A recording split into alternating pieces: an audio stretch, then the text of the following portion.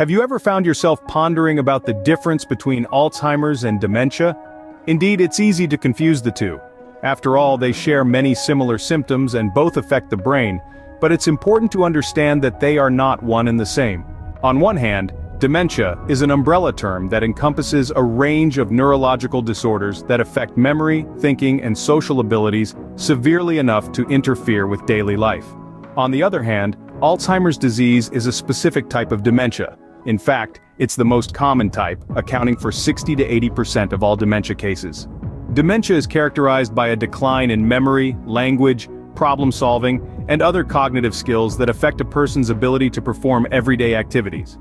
This isn't a single disease, but a group of conditions characterized by impairment of at least two brain functions. It can be caused by a variety of conditions, the most common of which is Alzheimer's disease.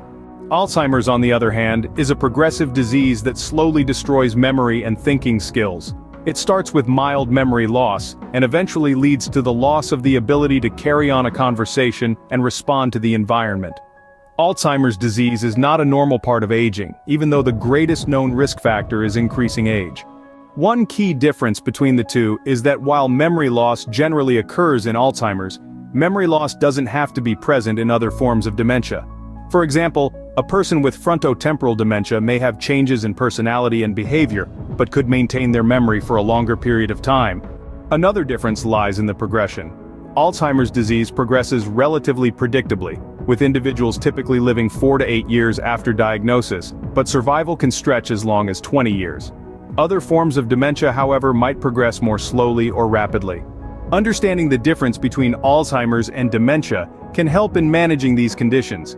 Early detection and accurate diagnosis are key to getting the right treatment and care, and to planning for the future.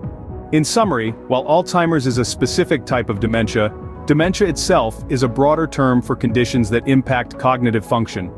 Memory loss is a common symptom of Alzheimer's, but may not be present in other forms of dementia. And while Alzheimer's follows a relatively predictable progression, other forms of dementia can progress at different rates. So the next time you hear about Alzheimer's and dementia, remember, not all dementia is Alzheimer's, but all Alzheimer's is dementia. The nuances matter, especially when it comes to diagnosis, treatment, and care.